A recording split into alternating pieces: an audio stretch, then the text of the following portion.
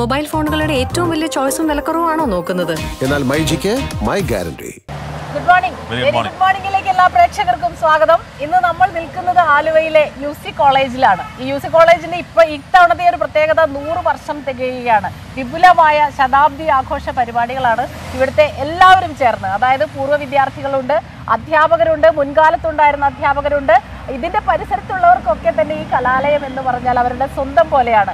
കലാലയത്തെ ഹൃദയത്തോട് ചേർത്ത് വയ്ക്കുന്നവരാണ് എല്ലാവരും തന്നെ. എന്തായാലും ആലുവ UC കോളേജ് എന്ന് പറഞ്ഞാൽ അത് വെറും ഒരു കോളേജ് മാത്രമല്ല, കേരള ചരിത്രത്തിനൊപ്പം നടന്ന ഒരു സ്ഥാപനമാണ്. 100 വർഷത്തെ പഴക്കം. അതിന് ഈ കലാലയ മുത്തശ്ശി എന്ന് നമ്മൾ സാധാരണ പറയാറുള്ളൂ, കലാലയ മുത്തശ്ശി. അക്ഷരാർത്ഥത്തിൽ അക്ഷരം തെറ്റാത്ത കലാലയ മുത്തശ്ശി എന്ന് വിളിക്കാൻ കഴിയുന്ന ആലുവ UC കോളേജ് 100 വയസ്സിന്റെ നിറവിൽ യുവത്വം, ഇപ്പോഴും യുവത്വത്തോടെ അങ്ങനെ നിൽക്കുകയാണ്. പറയാൻ ഒരുപാട് ചരിത്രങ്ങളുണ്ട് ഇവിടെ. ഒരുപാട് പ്രഗത്ഭരായ, കേരളം അറിയുന്ന, ലോകമറിയുന്ന ഒരുപാട് പൂർവ്വ വിദ്യാർത്ഥികളുണ്ട്.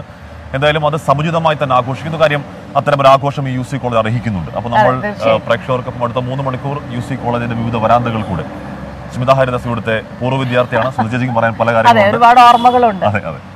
അപ്പൊ ഏതായാലും ഈ വിശേഷങ്ങളൊക്കെ നിങ്ങളോട് പങ്കുവെക്കുകയാണ്. അപ്പൊ ഇന്ന് ശതാബ്ദി ആഘോഷിക്കുന്ന UC കോളേജിൽ നിന്നാണ് എല്ലാ പ്രേക്ഷകർക്കും ഒരിക്കൽ കൂടി വെരി ഗുഡ് മോർണിംഗ്.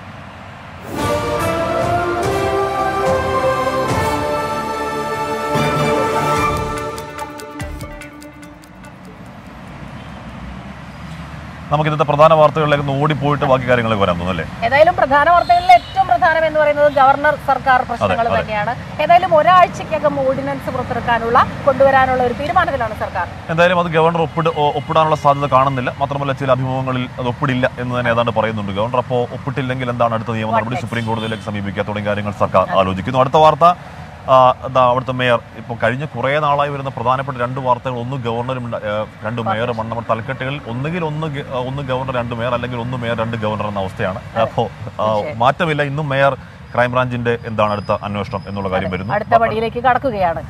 അത് കൂടാതെയുള്ള മറ്റ് വാർത്തകൾ എന്ന് പറഞ്ഞാൽ തദ്ദേശ തെരഞ്ഞെടുപ്പ് കഴിഞ്ഞ ദിവസം നടന്നിരുന്നു. അതിന്റെ വോട്ടെണ്ണൽ ഇന്ന് ഫലം അറിയാൻ കഴിയും.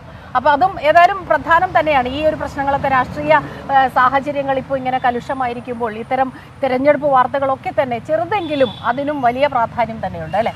അതിനിടയിൽ സങ്കടമായി നിൽക്കുന്ന ഇക്വിറ്റോറിയയിൽ നമ്മുടെ പൗരന്മാർ കുടുങ്ങിക്കിടക്കുന്നു എന്നുള്ളതാണ്. ഇന്നലെയൊക്കെ അഭിജിത്തൊക്കെ സംസാരിക്കുമ്പോൾ വലിയ സങ്കടം പങ്കുവയ്ക്കുന്നുണ്ട്. അക്ഷരത്തിൽ അവർ കരയുന്നുണ്ട്. കാര്യം അവർ വലിയ ആശങ്കയിലാണ്. ജയിലിലേക്ക് പോകുമ്പോൾ എന്താണ് ഭാവി, ഇപ്പോഴും മോചനം സാധ്യമാകുന്നില്ല എന്നുണ്ട്. ഇപ്പം എന്തെങ്കിലും ആ മോചനം സാധ്യമാക്കാൻ നടപടികൾ എന്താണ് എന്ന ആകാംക്ഷ അവർ നോക്കുന്ന ഒരു ദിവസമാണ്. അപ്പോൾ അത് ഇന്നത്തെ പ്രധാന വാർത്തകൾ പെടുന്നു. തീർച്ചയായിട്ടും. അതോടൊപ്പം തന്നെ ജിദ്ദയിൽ ഇന്ന് നമ്മുടെ ഫ്ലവേഴ്സ് 24 ഷോ നടക്കുന്നുണ്ട്. ഇന്ന് വൈകിട്ടാണ് ഷോ നടക്കുന്നത്. വിപുലമായ താരനിര തന്നെയുണ്ട്. കൂടെ 24 flowers MD R Sreekandan Nair അടക്കമുള്ള ഒരു വലിയ സംഘം തന്നെ നമ്മുടെ അവിടെ എത്തിയിട്ടുണ്ട്.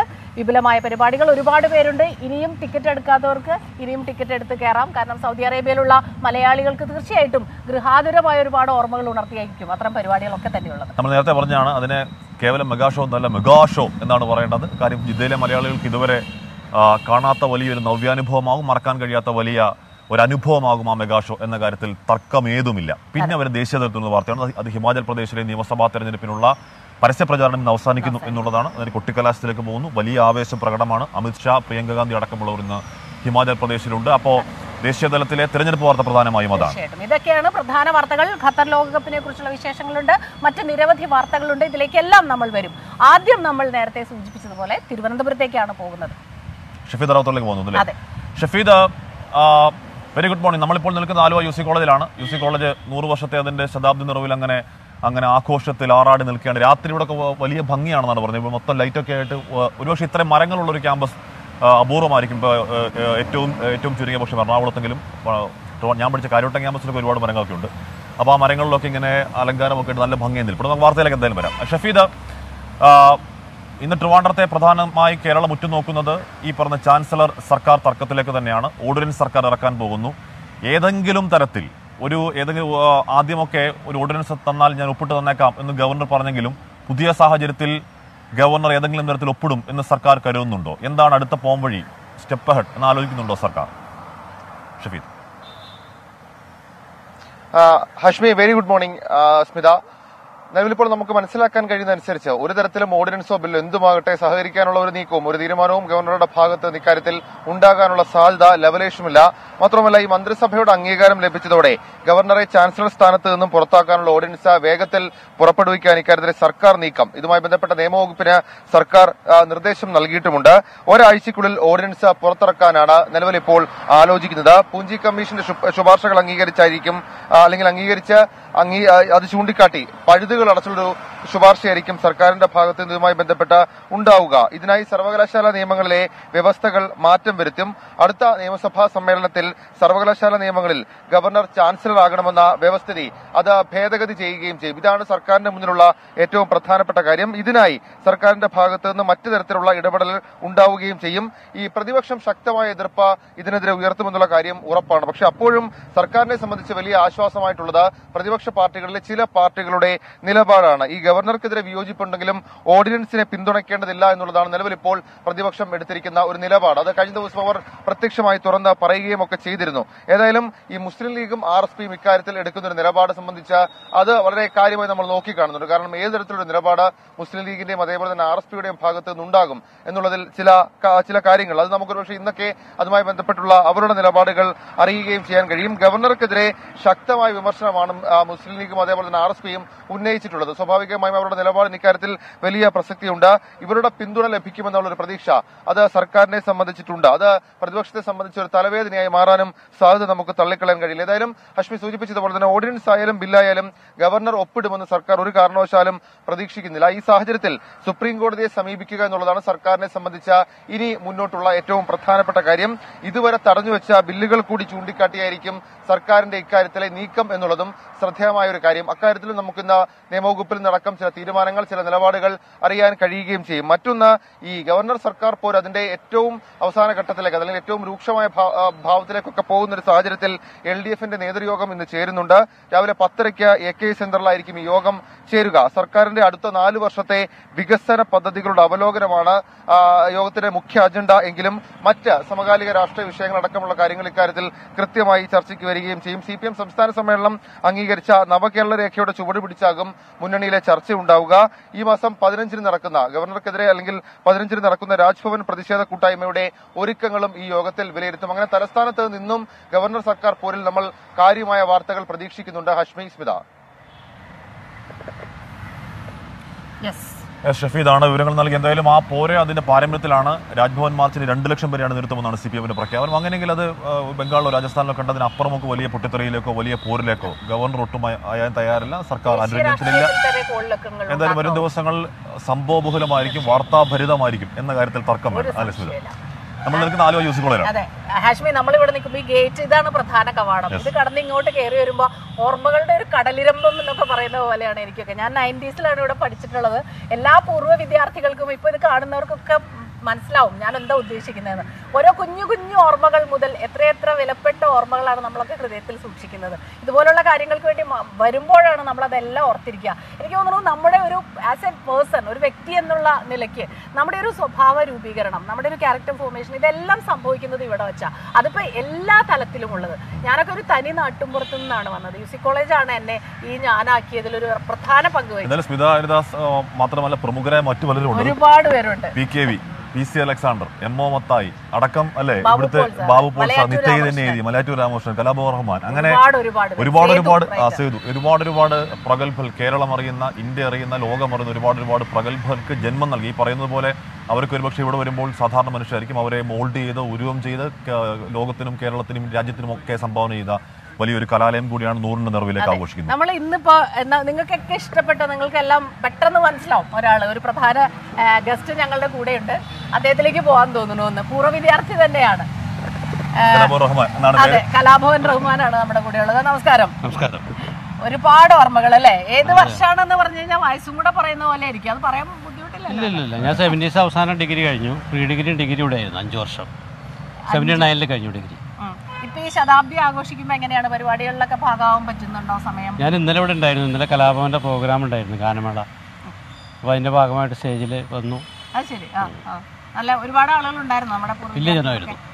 ഇതിന്റെ ഒരു പ്രധാന പ്രത്യേകത എന്ന് പറഞ്ഞാൽ നമ്മൾ ഒരുപാട് തിരക്കുകളിൽ, ജീവിതത്തിന്റെ കുറേ പ്രശ്നങ്ങളിലൊക്കെ ആയിട്ട് എല്ലാവരും ഒരുപാട് ദൂരെയൊക്കെയാണ്. പക്ഷെ പലരും ഞാൻ ശ്രദ്ധിച്ച ഒരു കാര്യം, ഈ ഒരു ആഴ്ചയായിട്ട് എല്ലാവരും എങ്ങനെയെങ്കിലും ഇവിടെ എത്താൻ അല്ലേ? അപ്പൊ ഒരുപാട് സുഹൃത്തുക്കളെയൊക്കെ കണ്ടോ? പഴയ ഒരുപാട് പേരെ കണ്ടു. ഇപ്പൊ നിങ്ങളെയൊക്കെ സംബന്ധിച്ച് നോക്കി കഴിഞ്ഞാൽ എല്ലാവരും അവിടെ ഇവിടെയൊക്കെ തന്നെ ഉണ്ട് അല്ലെ? അല്ല, ഞങ്ങളെ ഏറ്റവും വലിയ പ്രത്യേകത യൂസി കോളേജിൽ എനിക്ക് തോന്നണേ ഇത്രയും വർഷം കഴിഞ്ഞിട്ട് ആ സൗഹൃദം കീപ്പ് ചെയ്യുന്നുണ്ട്. ഇപ്പോഴും ഞങ്ങൾ കൂട്ടായ്മയുണ്ട്. 70s വേറൊരു ഗുണമുണ്ടായിരുന്നു എനിക്ക് തോന്നുന്നത്. അന്ന് എന്നോടൊപ്പം തന്നെ എൻ്റെ സീനിയറായിട്ടും ജൂനിയറായിട്ടൊക്കെ പഠിച്ചിരുന്ന പലരും ഇന്ന് പ്രഗത്ഭരാണ്. പലരും നമ്മളെ വിട്ടുപോയി. ഓർമ്മയിൽ വരുന്ന സത്താറ്, അതിന് മുമ്പ് ഞാൻ വരുന്നത് തൊട്ട് മുമ്പത്തെ വർഷമാണ് NF പ്രീ ഡിഗ്രി കഴിഞ്ഞ് പോയത്. പിന്നെ സൈനുദ്ദീൻ, അങ്ങനെ ചിലരൊക്കെ പോയി. എന്നാൽ തന്നെ പിന്നെ എനിക്ക് ശേഷം വന്ന പ്രഗത്ഭരുണ്ട്. ദിലീപ് ഇവിടെ പഠിച്ചാണ്. അങ്ങനെ ഒരുപാട് പേരുണ്ട്. അപ്പോൾ ഓർമ്മയിൽ വരുന്ന ശരിക്കും പറഞ്ഞാൽ എനിക്ക് സാധാരണ ഒരു കലാലയത്തിൽ പഠിക്കുമ്പോൾ അധ്യാപകരെ നമ്മൾ വളരെ എല്ലാവരും ബഹുമാനം കൊടുക്കും. പക്ഷെ ഇവിടെ റെസ്പെക്റ്റിൻ്റെ അപ്പുറത്ത് വലിയൊരു സൗഹൃദം ഉണ്ടായിരുന്നു ഞങ്ങൾക്ക്. എന്നെ പഠിപ്പിച്ച പല സാറന്മാർ ഇവിടെ വാടാ എന്നൊക്കെ പറഞ്ഞ് വിളിച്ചു കഴിഞ്ഞാൽ പിന്നെ തോളോട് കൈയിട്ടിട്ട് ഇന്നും ആ അധ്യാപകർ ഇന്നലെ ഞാൻ കണ്ടിരുന്നു. പലരും PT ജോയ് സാറിനെയൊക്കെ ഇന്നലെ കണ്ടു, ഗീവറി സാറിനെ കണ്ടു. അതുപോലെ ഒരുപാട് ചിലർ വേർവിട്ട് പോയി. പക്ഷേ ഇതിൽ എനിക്ക് പ്രത്യേകം എടുത്ത് പറയേണ്ട, ഞങ്ങളൊക്കെ കലയെ ഒരുപാട് കലാകാരന്മാരെ മുകളിൽ എടുക്കുന്നതിൽ വളരെ മുമ്പിൽ നിന്ന ഒരു അധ്യാപകനുണ്ട്, NC ചാക്കോ സാറ്. ഞാൻ ഹിസ്റ്ററി ആയിരുന്നു സബ്ജക്റ്റ്. പക്ഷേ ഹിസ്റ്ററി വിട്ട് മറ്റുള്ള സബ്ജക്റ്റിലുള്ള പല അധ്യാപകരുമായിട്ട് സൗഹൃദം ഉണ്ടായിരുന്നു. അതൊക്കെ വലിയ കാര്യമാണ് ഓർമ്മിക്കുമ്പോൾ. ഇത് എന്തായാലും കേരളത്തിനും മലയാളികൾക്കും പ്രിയപ്പെട്ട കലാമോഹൻ റഹ്മാൻ ആണെങ്കിൽ ഇത് എൻ്റെ വാപ്പയാണ്, ഇത് എൻ്റെ ഭാര്യ പിതാവാണ്. അങ്ങനെ ബന്ധപ്പെട്ട് ഒരു ചെറിയ ബന്ധം കൂടി ഞങ്ങൾ തമ്മിലുണ്ട്. എന്തായാലും അതെ അതെ അതെ എന്തായാലും ഷോയിൽ കലാമോഹൻ റഹ്മാൻ എന്ന് തന്നെ പേര് വിളിക്കാല്ലേ? പ്രൊഫഷന്റെ ഭാഗമാണ്. അപ്പോ ഇവിടെ ആലുവ യൂസി കോളേജിന് വേണ്ടി യൂണിവേഴ്സിറ്റി തലത്തിൽ മിമിക്രിക്ക് 1ാം സ്ഥാനം നേടുന്നുണ്ട്. അപ്പോൾ അന്ന് പല പ്രഗത്ഭരായി, ഇപ്പോൾ എന്താണ് സിനിമയിലൊക്കെ നിൽക്കുന്ന പല പ്രഗത്ഭരായ ആൾക്കാരൊന്നും ഉണ്ടായിരുന്നു. അപ്പോൾ അന്നത്തെ അഭിമാന ബോധമൊക്കെ ഇവിടെ നമുക്ക് ഇപ്പോൾ തോന്നുന്നുണ്ടോ? അന്ന് 1ാം സമ്മാനം മേടിച്ച് ഈ പടികൾ കയറുമ്പോൾ ഉണ്ടാവുന്ന പേപ്പറിൽ മനോന്മയിൽ ഫ്രണ്ടിൽ പേര് വരുന്നതൊക്കെ ഓർക്കുന്നുണ്ട്. യൂണിവേഴ്സിറ്റി തലത്തിൽ മിമിക്രിക്ക് സമ്മാനം നേടിയപ്പോൾ ഞാൻ ഓർക്കുന്നുണ്ട്. 79 തിരുനക്കര മൈതാനത്ത് വെച്ചായിരുന്നു. സുരേഷ് കുറുപ്പായിരുന്നു അന്ന് യൂണിവേഴ്സിറ്റി ചെയർമാൻ. പിന്നെ അന്ന് MG യൂണിവേഴ്സിറ്റി ഇല്ല, കേരള യൂണിവേഴ്സിറ്റി മാത്രമേ ഉള്ളൂ. 100-നടുത്ത് പാർട്ടിസിപ്പൻസ് ഉണ്ടായിരുന്നു. അന്ന് ഒരുപാട് പേര്, ഇന്നത്തെ പല പ്രഗത്ഭരും അന്ന് മത്സരിച്ചിരുന്നു. പക്ഷേ സമ്മാനം എനിക്ക് കിട്ടിയ നടൻ മുകേഷ്, ഡയറക്ടർ സിദ്ദീഖ്, ജഗദീഷ്, KS പ്രസാദ്, അങ്ങനെ ഒരുപാട് പേര് അന്ന് മത്സരിച്ചവർക്കുണ്ട്. പിന്നെ ജിഷ പുന്നൂസ്, അങ്ങനെ ഒരുപാട് പേരുണ്ടായിരുന്നു. അപ്പോൾ ഇവിടെ പ്രീ ഡിഗ്രിക്ക് വന്നു, അതിനുശേഷം ഡിഗ്രി MA ഇവിടെ ഉണ്ടോ? ഇല്ല ഇല്ല ഇല്ല MA പുറത്തൊരു പ്രൈവറ്റ് കോളേജിൽ പഠിച്ചത്. പ്രീ ഡിഗ്രി അപ്പം ഈ 5 വർഷം അല്ലേ? 5 വർഷമാണ് ഒരു പക്ഷേ കലാമോഹൻ റഹ്മാന്റെ കലാജീവിതത്തിന് അടിത്തറ ഇവിടെ നിന്നാണോ അല്ലേ? നാടകം ഈ VHO ഹോളാണ് ശരിക്കും പറഞ്ഞത്. ഇത് നിങ്ങൾ കാണിക്കണം. കാരണം ഈ VHO ഹോൾ ഞങ്ങൾ പഠിക്കുന്ന കാലഘട്ടത്തിൽ 3 വർഷം തുറന്ന വിശാലമായ, വളരെ മറ്റുള്ള കോളേജുകളിൽ ഇല്ലാത്തൊരു ഹോളായിരുന്നു. അതിൽ നിന്ന് അടച്ചു കൂട്ടിയിരിക്കുകയാണ്. ഇത് കാണുമ്പോൾ ഒരു സങ്കടം. ഇവിടെ നിന്നാണ് തുടക്കം. എൻ്റെയും സൈനുദ്ദീൻ്റെ സത്താറിൻ്റെ എല്ലാം ആദ്യ കാൽവെപ്പ് ഇവിടെയാണ് സ്റ്റേജിൽ. എന്താണ് മിമിക്രി മാത്രമല്ല, നാടകം രാഷ്ട്രീയം ഉണ്ടായിരുന്നു. ഏറ്റവും ഹരം ആർട്സ് ഫെസ്റ്റിവൽ വരാം. ആർട്സ് ഫെസ്റ്റിവൽ എന്ന് പറയുന്നത് വലിയൊരു കൂട്ടായ്മ തന്നെ എല്ലാം. പിന്നെ അത് ഞാൻ നേരത്തെ പറഞ്ഞില്ല, നമ്മളെ ഭയങ്കരമായിട്ട് എൻകറേജ് ചെയ്യുന്ന അധ്യാപകരായിരുന്നു. ഞാൻ പറഞ്ഞ പോൾ സുന്ദർ സാറൊക്കെ ഇപ്പോൾ ഇല്ല. അങ്ങനെ കുറേ പേരുണ്ട് നമ്മുടെ കൂടെ നിൽക്കും. കൂടെ നിന്നിട്ട് നമ്മുടെ കലോത്സവങ്ങൾക്ക് കൊണ്ടുപോകാനും ഒരുപാട് ഇൻ്റർ കോളേജ് മത്സരങ്ങളിൽ പങ്കെടുക്കാൻ സാധിച്ചിട്ടുണ്ട്. നല്ല നടനുള്ള സമ്മാനം മേടിക്കാൻ സാധിച്ചിട്ടുണ്ട്. അതൊക്കെ ഇന്ന് അവർക്ക് വലിയ സന്തോഷം. ബാലേന്ദ്രൻ ചുള്ളിക്കാട് ബാലനും ഇവിടെ ഉണ്ടായിരുന്നു. ബാലൻ ഞാൻ എൻ്റെ ബാച്ചിൽ 1 വർഷം അന്ന് അങ്ങനെ പഠിച്ചു. 1 വർഷം ഇവിടെ പഠിച്ചിട്ട് 2 വർഷം മഹാരാഷ്ട്രയിൽ പഠിച്ച ബാലനൊക്കെ ആയിട്ട് ഇന്നും ആ സൗഹൃദം വലിയ, അതാണ് ഞാൻ പറഞ്ഞത്, ഒരുപാട് വലിയ സൗഹൃദങ്ങളുണ്ട് ഇപ്പോഴും. അന്ന് ഉണ്ടായിരുന്ന കലാപരമായിട്ടുള്ള കൂട്ടായ്മ, ഞങ്ങളിപ്പോൾ 70s ഒരു ഗ്രൂപ്പുണ്ട് ഞങ്ങൾക്ക്.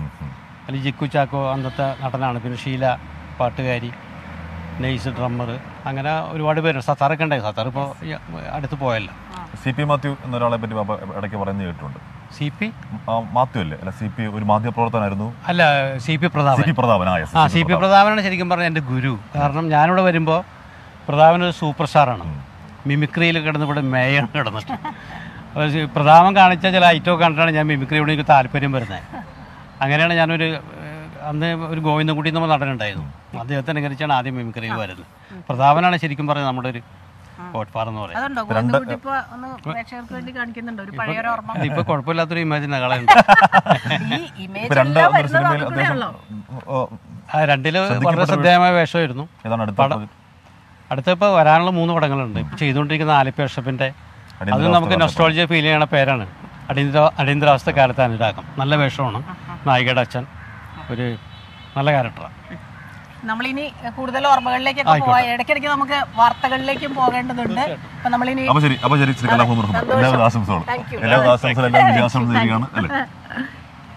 നമ്മൾ ഇനിയും ഒരുപാട് പേരുണ്ട്, ഒരുപാട് പൂർവ്വ വിദ്യാർത്ഥികൾ നമ്മളോടൊപ്പം ഇങ്ങനെ ചേരുന്നുണ്ട് പോകെ. പക്ഷെ നമ്മൾ ഇനി ഒരു പ്രധാനപ്പെട്ട ഓർമ്മ ദിനത്തിലേക്കാണ് പോകുന്നത്.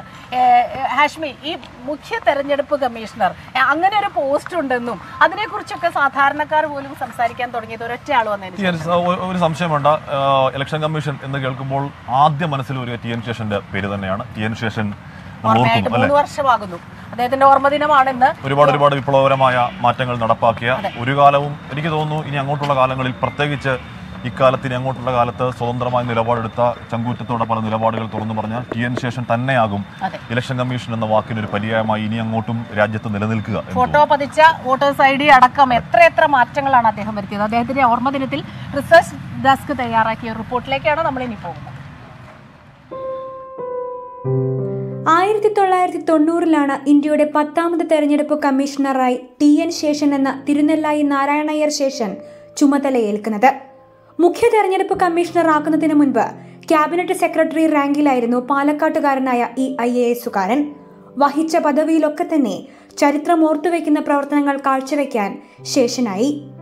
മുഖ്യ തെരഞ്ഞെടുപ്പ് കമ്മീഷണറായി ചുമതലയേറ്റ ശേഷൻ തെരഞ്ഞെടുപ്പ് മേഖല അഴിമതി മുക്തമാക്കാൻ നടത്തിയ ശ്രമങ്ങളിലൂടെയാണ് വ്യത്യസ്തനാകുന്നത്. തെരഞ്ഞെടുപ്പുകളിലെ അധിക ചെലവ് കുറയ്ക്കുന്നതിലും ഫോട്ടോ പതിച്ച വോട്ടേഴ്സ് ഐഡികൾ കൊണ്ടുവന്നതടക്കമുള്ള പരിഷ്കാരങ്ങളും TN ശേഷന്റേതാണ്. സ്വതന്ത്ര നിരീക്ഷകരെ വെച്ചും തെരഞ്ഞെടുപ്പിനെ കൂടുതൽ ജനാധിപത്യപരമാക്കാനും TN ശേഷന് കഴിഞ്ഞു. കയ്യൂക്കും കള്ളപ്പണവും വെച്ച് തെരഞ്ഞെടുപ്പിൽ ജയിക്കുന്ന പ്രവണത ഇല്ലാതെയാക്കി. വോട്ടിനും വോട്ടർമാർക്കും വിലയുണ്ടാക്കി. തെരഞ്ഞെടുപ്പ് ദിവസത്തെ പരസ്യ മദ്യവിതരണം, ഔദ്യോഗിക സംവിധാനം ദുരുപയോഗം ചെയ്തുകൊണ്ടുള്ള പ്രചാരണം തുടങ്ങി സ്ഥാനാർത്ഥികൾ ചെലവിട്ടിരുന്ന ഭീമമായ തുക വരെ ആ കാലത്ത് സജീവമായിരുന്ന ദുശീലങ്ങളെല്ലാം ശേഷന്റെ ഇടപെടലോടെ അവസാനിച്ചു. ഇളകിമറിഞ്ഞ 90കളിലെ രാഷ്ട്രീയ അന്തരീക്ഷത്തിലും പാർട്ടിക്കാർ ഭയപ്പെട്ട ഒരേയൊരു പേര് ശേഷന്റേതായിരുന്നു. 1997 രാഷ്ട്രപതി തെരഞ്ഞെടുപ്പിൽ മാത്രമാണ് TN ശേഷൻ തോൽവി അറിഞ്ഞത്. KR നാരായണനുമായുള്ള മത്സരത്തിലാണ് TN ശേഷൻ പരാജയം രുചിച്ചത്. എന്നിരുന്നാലും ഉയർത്തിപ്പിടിച്ച മൂല്യങ്ങളും നിലപാടുകളും ശേഷനെ ഇന്ത്യൻ ചരിത്രത്തിലെ ഇതിഹാസ കഥാപാത്രമാക്കുന്നു. Research desk 24. ഇവിടെ ശരിക്കും നമ്മുടെ ഫാദറിലേക്ക് ആദ്യം പോവാം. കോളേജ് ഇതിന്റെ മാനേജറാണ് reverend father Thomas John sir. ഒരുപാട് വർഷങ്ങളായിട്ട് നമ്മൾ കാണുന്ന ഒരു മുഖമാണ്. ഇത്തവണ നമ്മൾ ഈ ശതാബ്ദി ആഘോഷങ്ങളുടെ ഭാഗമായിട്ട് ഏത് രീതിയിലാണ് കാര്യങ്ങൾ? ഒരുപാട് പേര് എല്ലാ ദിവസവും വന്നു പോകുന്നുണ്ട് അല്ലേ? ഒരുപാട് പേര് വന്നു പോകുന്നു. ഒരു നാട് ഈ കോളേജിനെ അവരുടെ നെഞ്ചിലേറ്റുന്നു എന്നുള്ളതാണ് ഞങ്ങൾക്ക് ഏറ്റവും സന്തോഷമുള്ള വസ്തുത. ഈ കോളേജ് ക്രൈസ്തവരായ 4 യുവാക്കളുടെ കൂട്ടായ്മയിൽ നിന്നാണ് ഉണ്ടായതെങ്കിലും ഇതെന്നും ഒരു സെക്കുലർ മുഖം, ക്രൈസ്തവ വിശ്വാസത്തിൻ്റെ തന്നെ ഒരു സെക്കുലർ മുഖം, ക്രിസ്തുവിൻ്റെ ദൗത്യം നിറവേറ്റുന്നതിൽ ഒരു വ്യത്യാസത്തിനും പ്രസക്തിയില്ല എന്നുള്ളതാണ് അവരുടെ നിലപാട്. അങ്ങനെ അവർ തുടങ്ങിയ ആ പ്രസ്ഥാനം ഇന്നും നിലനിൽക്കുന്നു. വലിയ പ്രലോഭനങ്ങളുണ്ട്. ദൈനംദിന കാര്യങ്ങൾ കൊണ്ടുപോകാൻ പോലും ബുദ്ധിമുട്ട് അനുഭവിക്കുന്ന ഒരു കോളേജാണ്. എങ്കിലും ഇതുവരെ അധ്യാപക നിയമനത്തിനോ ഒന്നും അനധ്യാപക നിയമനത്തിനുകൾക്കൊന്നും ഒരു നയാ പൈസയും വാങ്ങുന്നില്ല. എല്ലാവരും മെറിറ്റോടുകൂടെ ഇവിടെ വരുന്നവരാണ്. അവരുടെ ആ ഒരു ശക്തിയിൽ ഊന്നി നിന്നുകൊണ്ട്, ധാർമ്മികമായ ശക്തിയിൽ ഊന്നി നിന്നുകൊണ്ട് ഞങ്ങൾ ആളുകളോട് ഇടപെടുന്നത് കൊണ്ടാണ് ഈ വലിയ സ്നേഹം ഞങ്ങൾക്ക് തിരിച്ചു കിട്ടുന്നതെന്ന് ഞങ്ങൾ വിശ്വസിക്കുന്നു.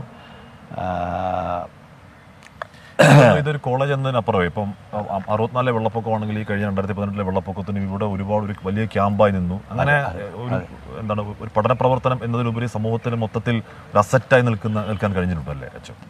തീർത്തും 2018 വെള്ളപ്പൊക്കത്തിൽ ഏറ്റവും വലിയ ജനസമൂഹമാണ് ഇവിടെ താമസിച്ചത്. അത് എങ്ങനെ സാധിച്ചു എന്നൊക്കെ ചോദിച്ചാൽ അത്ഭുതം തോന്നുന്നു. കാരണം ആളുകൾ ഇങ്ങോട്ട് 2000 അല്ല 9000 ആളോളം ഉണ്ടായിരുന്നു. എന്ന് പറഞ്ഞാൽ ഇവിടെ വന്നിട്ട് ഇനി വരിക നമുക്കൊരു പ്രിപ്പയർഡല്ല. പക്ഷേ എങ്കിൽ കൂടി അത് സാധിച്ചു എന്നുള്ളതാണ്. അത് ഇതൊരു മിറക്കിൾ പോലെയാണ് നമുക്ക് അനുഭവപ്പെടുക. പറഞ്ഞാൽ മനസ്സിലായി. ആ ഒരു ദിവസം വന്ന് രാത്രിക്കത്തേക്ക് ഭക്ഷണമില്ല. അത് ആരാ ഉത്തരവാദിത്വം എന്നറിയാൻ പാടില്ല. ഇവിടുത്തെ കുറേ ഓൾഡ് സ്റ്റുഡൻസ് വാട്സാപ്പിൽ കൂടെ ഇവിടെ ഭക്ഷണം ഇല്ലെന്നുള്ളത് പുറത്തോട്ട് വിട്ടു.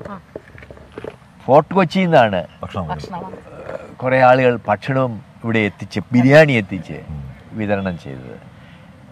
അങ്ങനെയാണ് UC കോളേജിൻ്റെ മുന്നോട്ടുള്ള പോക്ക്.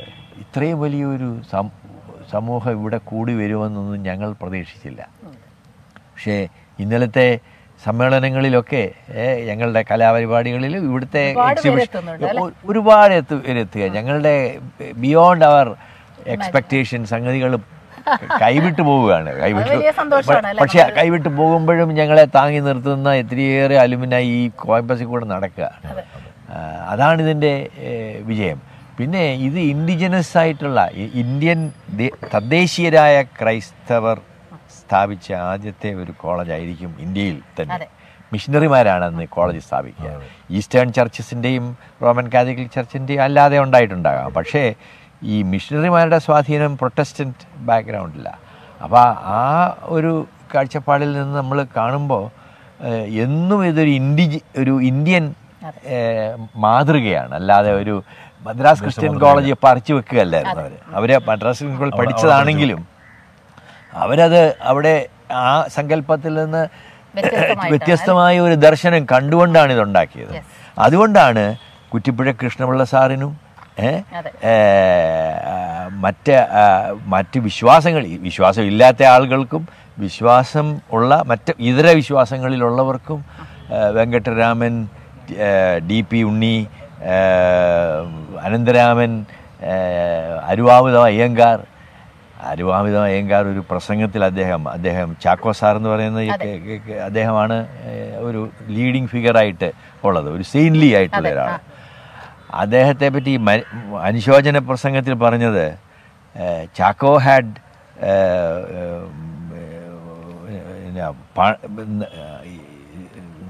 സിൽവറും ഗോൾഡും ചാക്കോയ്ക്കില്ല. കോയമ്പത്തൂർ ചെട്ടിയാരുടെ പണവും ഇല്ല. അങ്ങേർക്കുള്ളത് മലയെ മാറ്റുവാൻ കഴിയുന്ന വിശ്വാസമാണ്.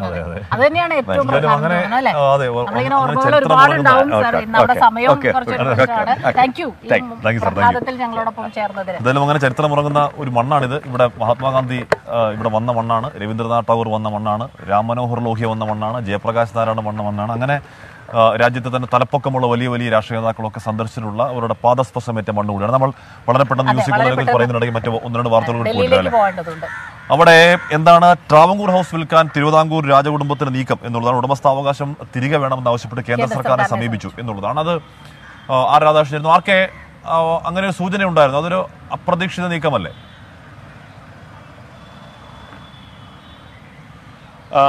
ഈ കുടുംബം ഇതിനുമേൽ ട്രാവൻകൂർ ഹൗസിന് മേലും കപൂർത്തല ഫ്ലോട്ടിന് മേലും ഉള്ള അവകാശം ഉന്നയിക്കുന്നത് നേരത്തെയുള്ള സംഭവം തന്നെയാണ്. ഏതാണ്ട് 10 വർഷത്തിന് മുമ്പ് തന്നെ ഇതുമായി ബന്ധപ്പെട്ടിട്ടുള്ള അവകാശവാദം ഉന്നയിച്ചിരുന്നു. ഹാഷ്മി, ഞാൻ നിൽക്കുന്നത് ഈ ട്രാവൻകൂർ ഹൗസിന് സമീപത്താണ്. ഇതിൻ്റെ ഒരു ചരിത്രം നമ്മൾ പരിശോധിക്കുമ്പോൾ 1930കളിലാണ് രാജാവിന് താമസിക്കാൻ വേണ്ടിയിട്ട്, സ്വാതന്ത്ര്യലബ്ധിക്ക് മുൻപ് രാജാവിന് താമസിക്കാൻ വേണ്ടിയിട്ട് ഇത്തരത്തിലുള്ള ഒരു കൊട്ടാരം ഇവിടെ പണി കഴിപ്പിക്കുന്നത്. അതിനുശേഷം ഇത് ടെറിട്ടോറിയൽ ആർമിക്ക് കൈമാറി. ടെറിട്ടോറിയൽ ആർമിക്കാണ് കേന്ദ്ര സർക്കാരിന് രാജകുടുംബം നൽകിയപ്പോൾ, കൈവശാവകാശം നൽകിയപ്പോൾ ടെറിട്ടോറിയൽ ആർമിക്കാണ് കൈമാറുന്നത്. അതിനുശേഷം ഈ ടെറിട്ടോറിയൽ ആർമി ഇവിടെ നിന്ന് പ്രവർത്തനം അവസാനിപ്പിച്ചതിന് ശേഷം റഷ്യൻ എംബസി ഈ കെട്ടിടത്തിൽ പ്രവർത്തിച്ചു. കുറച്ച് നാൾ റഷ്യൻ എംബസി ഈ കെട്ടിടത്തിന്റെ ഭാഗമായിട്ട് പ്രവർത്തിക്കുന്ന ഒരു സാഹചര്യമാണ് ഉണ്ടായിരുന്നത്. അതിനുശേഷമാണ് ഈ സംസ്ഥാന സർക്കാരിന് കേന്ദ്ര സർക്കാർ അതിൻ്റെ ഒരു കേരള ഹൗസിന്റെ ഭാഗമായിട്ടുള്ള ചില ഓഫീസുകളൊക്കെ ഇവിടെ പ്രവർത്തിപ്പിക്കുന്നതിന് വേണ്ടിയിട്ട് അതിൻ്റെ ഭാഗമായിട്ട് വിട്ട് നൽകുന്നത്. അന്നേരവും നൽകിയത് കൈവശ അവകാശമാണ്. ഒരുപക്ഷെ നമുക്ക് ഇവിടെ പ്രവർത്തിച്ചുകൊണ്ടിരുന്ന ഓഫീസുകളുടെ ഒരു പട്ടികയൊക്കെ കാണാനായിട്ട് സാധിക്കും. റെസിഡന്റ് കമ്മീഷണറുടെ ഓഫീസ് ഇവിടെ പ്രവർത്തിച്ചിരുന്നു. ഓഫീസ് ഓഫ് ദി കൺട്രോളർ ഇവിടെ പ്രവർത്തിച്ചിരുന്നു, ഇൻഫർമേഷൻ ഓഫീസ് ഇവിടെ പ്രവർത്തിച്ചിരുന്നു, കേരള ടൂറിസം ഇൻഫർമേഷൻ ഓഫീസിൻ്റെ ഒരു ഘടകം ഇവിടെ ഉണ്ടായിരുന്നു, നോർക്ക ഇവിടെ പ്രവർത്തിച്ചിരുന്നു, കേരള സ്റ്റേറ്റ് ഇലക്ട്രിസിറ്റി ബോർഡിൻ്റെ ഒരു വിഭാഗം ഇവിടെ പ്രവർത്തിച്ചിരുന്നു. അങ്ങനെ പ്രധാനപ്പെട്ട കേരളത്തെ പ്രതിനിധീകരിക്കുന്ന ഓഫീസുകളൊക്കെ ഇവിടെ പ്രവർത്തിച്ചിരുന്നു. വിഷയം ഇതാണ്, നൽകിയത് തങ്ങൾ കൈവശാവകാശമാണെന്നാണ് രാജകുടുംബം ഇപ്പോഴും പറയുന്നത്. ഇതിൻ്റെ ഉടമസ്ഥാവകാശം തങ്ങളുടേതാണ്. ഇത്ര വർഷം കഴിഞ്ഞിട്ടും ഇതിൻ്റെ ഉടമസ്ഥാവകാശം തങ്ങളുടേതാണ് എന്നാണ് രാജകുടുംബത്തിൻ്റെ അവകാശവാദം. അത് ഒരു വിഷയം. ഇപ്പോൾ ഒരു കരാറാണ് ഉണ്ടായിരിക്കുന്നത്. ചെന്നൈയിലുള്ള ഒരു കമ്പനിയുമായി ബന്ധപ്പെട്ടിട്ടുള്ള ഒരു കരാർ. ഈ ഭൂമിയും ഒപ്പം അവരുടെ ബംഗളൂരുവിലുള്ള ചില വസ്തുവകകളും അടക്കം 250 കോടി രൂപയ്ക്ക് വിൽക്കാനായിട്ടുള്ള ഒരു കരാറാണ്, ഒരു ധാരണാപത്രത്തിലാണ് അവർ ഒപ്പുവെച്ചിരിക്കുന്നത്. 2 വിഷയമുണ്ട്. ഈ വിഷയത്തിൽ രാജകുടുംബത്തിൽ തന്നെ ഭിന്നതയുണ്ട്. ഇപ്പോൾ കവടിയാർ കൊട്ടാരം പറയുന്നത് ഈ കരാറിൻ്റെ ഭാഗമായിട്ട് ഇപ്പോൾ ഈ MOUവിൻ്റെ ഭാഗമായിട്ട് ഒപ്പിട്ടിരിക്കുന്നവർക്ക് അങ്ങനെ ഒപ്പിടാനായിട്ടുള്ള അവകാശമില്ല, അവർക്കൊന്നും ഈ ഭൂമിയിന്മേൽ അല്ലെങ്കിൽ ഈ വസ്തുവകകളിന്മേൽ അവകാശമില്ല എന്നാണ് അവരുടെ വാദം. എന്നാൽ മറുഭാഗം പറയുന്നത് തങ്ങൾക്ക് അവകാശവാദമുണ്ട്, അതുമായി ബന്ധപ്പെട്ടിട്ടുള്ള കാര്യങ്ങൾ ബോധിപ്പിക്കാൻ തങ്ങൾക്ക് കഴിയും എന്നതാണ്. ഇതിങ്ങനെ നിൽക്കുമ്പോഴും ഈ ഉടമസ്ഥാവകാശം തങ്ങൾക്ക് വിട്ടുതരണമെന്ന് ആവശ്യപ്പെട്ടുകൊണ്ട് രാജകുടുംബം ഏതാണ്ട് 2017 രംഗത്തെത്തുന്ന ഒരു സാഹചര്യമാണ് ഉണ്ടായത്. കേന്ദ്ര സർക്കാരിനോട് അവർ ആദ്യം രേഖകൾ ആവശ്യപ്പെട്ടു, ഈ ഭൂമിയുമായി ബന്ധപ്പെട്ട രേഖകൾ ആവശ്യപ്പെട്ടു. ആ രേഖകൾ കേന്ദ്ര സർക്കാർ കൈമാറി. ആ രേഖകൾ കൈമാറിയപ്പോൾ ആ രേഖകൾ പരിശോധിച്ച് അവർ ചൂണ്ടിക്കാട്ടി ഇതിൽ തങ്ങൾ നൽകിയിരിക്കുന്നത് കൈവശാവകാശം മാത്രമാണ്, കേരള സർക്കാരിൻ്റെ പക്കലുള്ളതും കൈവശാവകാശം മാത്രമാണ് ഉള്ളത്. അതുകൊണ്ട് തുടർ നടപടികളിലേക്ക് തങ്ങൾ പോവുകയാണ്. ഈ ഭൂമിയുടെ ഉടമസ്ഥാവകാശം തങ്ങൾക്ക് വിട്ടുതരണം, കേന്ദ്ര സർക്കാരിന് തങ്ങൾ കൈവശാവകാശം നൽകിയത് അത് തിരിച്ചു തരണം എന്നാണ് ആവശ്യപ്പെട്ടത്. കേന്ദ്ര സർക്കാർ ഉടൻ സംസ്ഥാന സർക്കാരിൻ്റെ അഭിപ്രായം തേടി. സംസ്ഥാന സർക്കാർ പറഞ്ഞു പറ്റില്ല, ഇത് സാംസ്കാരിക നിലയമാക്കി മാറ്റാനായിട്ടാണ് തങ്ങൾ ഉദ്ദേശിക്കുന്നത്, അതുകൊണ്ട് ഇതിന് വേണ്ടിയിട്ടുള്ള ഒരു തരത്തിലുള്ള നടപടിക്കും തങ്ങളില്ല, ഇത് തങ്ങളുടെ സ്വത്താണെന്നാണ് ഇപ്പോൾ സംസ്ഥാനം വാദിക്കുന്നത്. നിയമപരമായിട്ടുള്ള പ്രശ്നങ്ങളിലേക്ക് പോവുകയാണ്. നമ്മൾ ചുരുക്കി പറഞ്ഞാൽ നിയമപരമായിട്ടുള്ള പ്രശ്നങ്ങളിലേക്ക് പോവുകയാണ്. കേരളത്തിന് വലിയ വീഴ്ച ഈ കൊട്ടാരത്തിന് മേൽ അല്ലെങ്കിൽ ഈ ട്രാവൻകൂർ ഹൗസിന് മേൽ ഉണ്ടായിട്ടുണ്ട്. വർഷങ്ങളോളം ഒരു വെള്ളാനയായിട്ട് ഇതിനെ ഇങ്ങനെ സൂക്ഷിക്കുന്ന ഒരു രീതിയിലാണ് സംസ്ഥാനത്തിന്റെ ഭാഗത്തു നിന്ന് നടപടി ഉണ്ടായത്. കോടിക്കണക്കിന് രൂപ പല വിധത്തിലും ഈ കെട്ടിടത്തിന്റെ പല ഭാഗങ്ങളിലും സംസ്ഥാന സർക്കാരിന്റെ ഭാഗമായി വികസനം എന്ന പേരിൽ കുഴിച്ചുമൂടുന്ന ഒരു സമീപനമാണ് ഉണ്ടായത്. വലിയ വീഴ്ച, നിരവധി ആക്ഷേപങ്ങൾ ഒക്കെ ഇതുമായി ബന്ധപ്പെട്ട് ഉയർന്നു വരികയും ചെയ്തിരുന്നു. പക്ഷേ അന്നൊന്നും ഇതിനെ വേണ്ട വിധത്തിൽ പരിഗണിക്കുകയോ ഒന്നും ചെയ്തില്ല. അതിനുശേഷം ഇപ്പോൾ ചില പുനരുദ്ധാരണ പ്രവൃത്തികളൊക്കെ നടത്തി ഇതിനെ ഒന്ന് മോടി പിടിപ്പിച്ച് വെച്ചിട്ടുണ്ട്. ഈ മോടി പിടിപ്പിക്കൽ ഇപ്പോഴത്തെ സാഹചര്യത്തിൽ ഇതിനെ ഒരു സാംസ്കാരിക നിലയമാക്കുക എന്ന ഒരു ലക്ഷ്യത്തിന്റെ തുടക്കമാണ് എന്നാണ് സംസ്ഥാന സർക്കാർ പറയുന്നത്. ഏതായാലും ഇപ്പോഴത്തെ സാഹചര്യത്തിൽ നിയമപരമായിട്ടുള്ള മാർഗങ്ങളിലൂടെ ഇനി സംസ്ഥാന സർക്കാരിന് പോകേണ്ടി വരും. രാജകുടുംബത്തിൽ ഭിന്നതയുണ്ട് എന്ന് പറയുമ്പോഴും ഈ കൊട്ടാരത്തിന്റെ അവകാശവാദം സംബന്ധിച്ച കാര്യത്തിൽ സംസ്ഥാന സർക്കാരിന് അവരുടെ ഇപ്പോൾ കൈവശാവകാശമാണ് മാത്രമാണ് ഉള്ളത് എങ്കിൽ അത് നിയമപരമായിട്ട് ഉടമസ്ഥാവകാശത്തിലേക്ക് മാറ്റിക്കിട്ടാനടക്കം സംസ്ഥാന സർക്കാരിന് നിയമമാർഗങ്ങൾ സ്വീകരിക്കേണ്ടി വരും. വ്യത്യസ്തങ്ങളായിട്ടുള്ള വാദങ്ങൾ ഉയരുന്ന കാര്യത്തിൽ ഏതാണ് സംശയമില്ല ആർക്കെ. എന്തായാലും ഇത്തരത്തിൽ അത് ട്രാവൻകൂർ ഹൗസ് എന്ന് പറയുന്നത് കേരളത്തിന്റെ പൈതൃകവുമായി ബന്ധപ്പെട്ട ഡൽഹിയിൽ നിൽക്കുന്ന ഒരു സ്ഥാപനമാണ്. അത് ഒരു റിയൽ എസ്റ്റേറ്റ് കമ്പനിക്ക് വിൽക്കാൻ ഉള്ള ആലോചന നടക്കുന്നു എന്ന് പറയുന്നു. എന്തായാലും ഉടമസ്ഥാവകാശം നൽകില്ല എന്ന് സംസ്ഥാന സർക്കാർ നിലപാട് സ്വീകരിക്കുന്നു. അതൊരു പൈതൃകമായി, കേരളത്തിന്റെ ഓർമ്മകൾ പേറുന്ന ഒരു പൈതൃകമായി അവിടെ നിൽക്കുന്നത് നല്ലതാകുമ്പോൾ റിയൽ എസ്റ്റേറ്റ് കമ്പനി കൈവശം വെക്കുന്നതിനേക്കാൾ പൈതൃകമായിട്ട് ഓർമ്മകളെല്ലാം ഇതുപോലെ തന്നെയാണ്. PSC കോളേജിന്റെ കാര്യം പറഞ്ഞാൽ 100 വർഷങ്ങളുടെ ഒരു പഴക്കം എന്ന് പറഞ്ഞാൽ അത്ര ചെറിയ കാര്യമല്ല. മഹാത്മാഗാന്ധി 1925 ഇവിടെ വന്നത്. മഹാത്മാഗാന്ധി അതെ അന്നത്തെ പത്രമാണ് എഴുതിയിരിക്കുന്നത് ഗാന്ധി UC കോളേജ് എന്നുള്ളതാണ്. മഹാത്മാഗാന്ധി 1925 കേരള സന്ദർശനങ്ങളിൽ ഗാന്ധിയെ സ്വീകരിക്കാനുള്ള അപൂർവ ഭാഗ്യം നമ്മുടെ കോളേജിൽ ലഭിച്ചു. അന്നത്തെ പത്രത്തിലെ വാർത്ത ഇവിടെ വലിയ ഫ്ലക്സ് പോലെ ആക്കി വെച്ചിട്ടുണ്ട്. ഇത് ഈ എന്താണ് 100ാം വാർഷികാഘോഷത്തിന്റെ ഭാഗമായി അല്ലെ ഒരു മൈൽ സ്റ്റോൺ എന്നുള്ള നിലയ്ക്ക് വെക്കുന്നതാണ്. ഗാന്ധി പറഞ്ഞൊരു കാര്യം കൂടെ അവർ കോട്ട് ചെയ്തിട്ടുണ്ട്. ഇങ്ങനെ ഒരു സ്ഥലം സാധാരണഗതിയിൽ സാധാരണ നഗരങ്ങളിലെ വളരെ വികസിത നഗരങ്ങളിൽ മാത്രം കാണുന്നത്, ഇങ്ങനെ ഒരു സ്ഥലത്ത് ഇത്തരം ഒരു കോളേജ് അത് തെരഞ്ഞെടുത്തതിനൊക്കെ അതൊക്കെ വളരെ നന്നായി. വിദ്യാഭ്യാസം എന്ന് പറഞ്ഞാൽ മനസ്സിന്റെ ഔന്നത്യത്തിന് തന്നെയാണ് ഏറ്റവും പ്രാധാന്യം കൊടുക്കേണ്ടത്. ഇതൊക്കെ പറഞ്ഞിട്ട് അതൊരു കാര്യം പറയുന്നുണ്ട്. എന്താണ് വിദ്യാഭ്യാസ പ്രസ്ഥാനം ദോഷരൂഷിതവും മാർഗഭ്രഷ്ടവും ആണെന്നും മനഃശരീരങ്ങളുടെ ഐക്യത്തിൽ നിന്ന് മാത്രമേ യഥാർത്ഥ മനുപരിഷ്കാരം ഉത്ഭവമാകുള്ളൂ എന്നും എന്നൊക്കെ ഗാന്ധി പറഞ്ഞ കാര്യം പറയുന്നുണ്ട്. അതായത് അന്നേ പറയുന്നുണ്ട് അത്തരത്തിൽ ഏതെങ്കിലും തരത്തിലുള്ള ധ്രുവീകരണ മനസ്സോ ഏതെങ്കിലും തരത്തിലുള്ള റിഫ്റ്റോ ഏതെങ്കിലും തരത്തിലുള്ള വിയോജിപ്പുകൾ വെറുപ്പിന്റെ ഭാവത്തിലേക്ക് മാറുന്നത് ഇക്കാലത്ത് ഇപ്പോൾ നിന്ന് ഗാന്ധി ഇവിടെ എന്ന് പറയുന്ന പോലെ തോന്നുന്നു. അത്തരത്തിൽ വിദ്യാഭ്യാസം എന്നാൽ ഐക്യത്തിന്റെ ആണല്ലോ. ഗാന്ധി നട്ട മാവുണ്ട്, വന്നപ്പോ നട്ട മാവുണ്ട്, ഗാന്ധി മാവുണ്ട്. നമ്മൾ ആലുവ യു സി കോളേജിലാണ്. ചരിത്രമുറങ്ങുന്ന 100 വർഷത്തിന്റെ പാരമ്പര്യങ്ങൾ പേറുന്ന അനുഭവങ്ങളുള്ള ആലുവ യു സി കോളേജിന്റെ മടിത്തട്ടിൽ നമ്മൾ നിൽക്കുകയാണിപ്പോ. നമ്മൾ വളരെ പ്രധാനപ്പെട്ട വാർത്തകൾ വന്നുകൊണ്ടിരിക്കുന്നു. ആലുവ യു സി കോളേജിൽ നിൽക്കുകയാണെങ്കിലും ഒരുപാട് ഓർമ്മകൾ സ്മിത ചേച്ചിക്ക് അടക്കം ഇരമ്പുന്നുണ്ടെങ്കിലും നമ്മൾ വാർത്തകളിൽ കൃത്യമായി പോകുന്നുണ്ട്. നമ്മൾ ഒട്ടും മാറുന്നില്ല. ഇപ്പോൾ വരുന്നൊരു വാർത്ത നെടുമ്പാശ്ശേരി വിമാനത്താവളത്തിൽ പുതിയ വാർത്തയൊന്നുമല്ല, സ്വർണ്ണം പിടികൂടി എന്നുള്ളതാണ്. 73 പവൻ സ്വർണ്ണമാണ് കസ്റ്റംസ് പിടികൂടുന്നത്. വിനിത ബിജുവാണ് അതിന്റെ വിവരങ്ങളുമായി ചേരുന്നത്. വിനിത, ഇപ്പോൾ വിമാനത്താവളങ്ങൾ വഴിയുള്ള സ്വർണ്ണക്കടത്തൊരു വാർത്തയെ അല്ലാതാവുന്നുണ്ട്. ഒരു ദിവസം തന്നെ 2-3 സംഭവങ്ങൾ പിടിക്കുന്നുണ്ട്. പക്ഷെ അതിൽ അറിയേണ്ടത് ഏത് രീതിയിൽ സ്വർണ്ണം കടത്തി എന്നുള്ളതാണ്. വിനീത, അതിപ്പോൾ ഒരു സ്ഥിരം വാർത്തയായി മാറുന്നുണ്ടെങ്കിലും ഇത് എത്തിക്കുന്ന ഈ സ്വർണ്ണ ഇപ്രാവശ്യം പിടികൂടിയിരിക്കുന്നത് മദ്യക്കുപ്പിയിൽ ഒളിപ്പിച്ചു കൊണ്ടുവന്ന സ്വർണ്ണമാണ് കസ്റ്റംസ് ഉദ്യോഗസ്ഥർ പിടിച്ചെടുത്തിരിക്കുന്നത്. ഈ ബ്ലാക്ക് ലേബലിന്റെ മദ്യക്കുപ്പിയിൽ പേസ്റ്റ് രൂപത്തിലാക്കിയാണ് ഈ മദ്യക്കുപ്പിയിൽ സ്വർണം അവർ കടത്താൻ ഉപയോഗിച്ചിരുന്നത്. ഇത് വിവരം ലഭിച്ചതിനെ തുടർന്ന്, രഹസ്യ വിവരം ലഭിച്ചതിനെ തുടർന്ന് കസ്റ്റംസ് അവിടെ എത്തി പരിശോധന നടത്തുകയാണ്. ാണ് ഈ സ്വർണം പിടികൂടിയിട്ടുണ്ടായിരുന്നത്. ഇത് ഈ സ്വർണ്ണമാണെന്ന് അറിയാതിരിക്കുന്നതിനായി പ്രത്യേകം കവർ കൊണ്ട് അവർ പൊതിഞ്ഞിട്ടുമുണ്ടായിരുന്നു. 73 പവൻ സ്വർണ്ണമാണ് കസ്റ്റംസ് അധികൃതർ ഈ നെടുമ്പാശ്ശേരി വിമാനത്താവളത്തിൽ നിന്ന് പിടിച്ചെടുത്തിരിക്കുന്നത്. ഒപ്പം തന്നെ ദുബായിൽ നിന്ന് എത്തിയ യാത്രക്കാരനെ